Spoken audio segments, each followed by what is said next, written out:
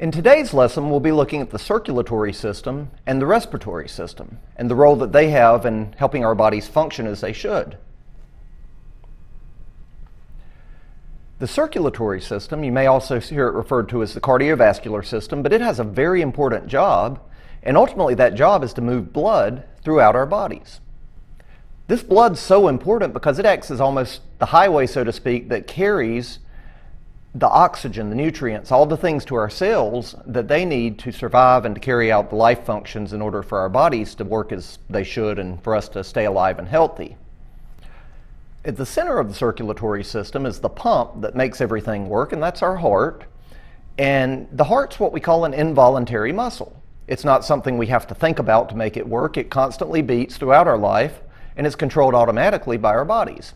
And every time the heart beats, it's actually pumping blood through our veins, our arteries, our capillaries to the individual cells to give them the nutrients and to give them the oxygen and other things that they need to survive. As the blood travels, it's traveling through blood vessels to deliver the things that it brings, the oxygen, the nutrients, and the blood also has an important job of removing waste from the cells. Our body has three different types of blood vessels in it, and those are the veins, which carry the blood to our heart, the arteries, which carry the blood away from our heart to the cells, and then we have what's called capillaries. And these capillaries are tiny little blood vessels that branch off all throughout our body. They're so small that many of them we can't even see. But they actually carry blood to the individual cells in our bodies. So these capillaries, even though we don't see them and we don't think a lot about them, they're very, very important. The blood itself is not just a red liquid. It's actually made up of several different components as well. And each of these different parts of our blood has a different job that it does for us. We actually think of our blood as a red liquid, but the liquid portion of the blood is what we call plasma. And it's actually more of a clear liquid that actually transports things through our circulatory system. The red blood cells are what gives the blood its color, and the red blood cells have a very important job, and that's the job of transporting nutrients and transporting oxygen to our cells.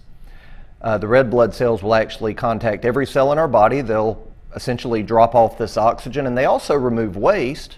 They'll take away carbon dioxide, which is what we exhale when we breathe out, but that's removed from our body to our lungs by the red blood cells.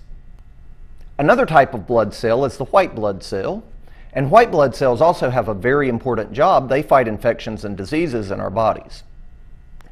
The final part of the blood that we want to talk about is what's known as blood platelets. And when we look at them, they almost look like little sea urchins or something, but their job is to cause blood to clot. If you cut yourself or scrape your knee or something, you'll bleed for a little while, but then that bleeding will stop because the blood platelets actually kind of link together to form a barrier to keep us from bleeding when we shouldn't. As we mentioned earlier when we talked about the red blood cells, it is important to remember that the circulatory system, even though it's a transport system to take things to our cells, it also transports things away from our cells. So the circulatory system is also constantly working to transport waste from the cells to the kidneys so that we can remove it from our bodies.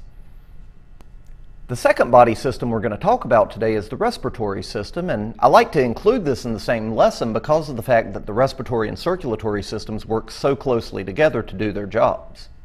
We'll see throughout this unit how many of the different systems in our body are interconnected and dependent on one another.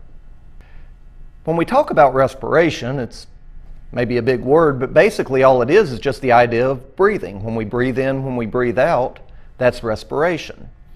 Every time we inhale air, we breathe in air into our lungs, we're taking in the oxygen out of the air, which is what our cells need to survive. And every time we exhale or breathe out, we're getting rid of that waste, that carbon dioxide that's produced by our cells.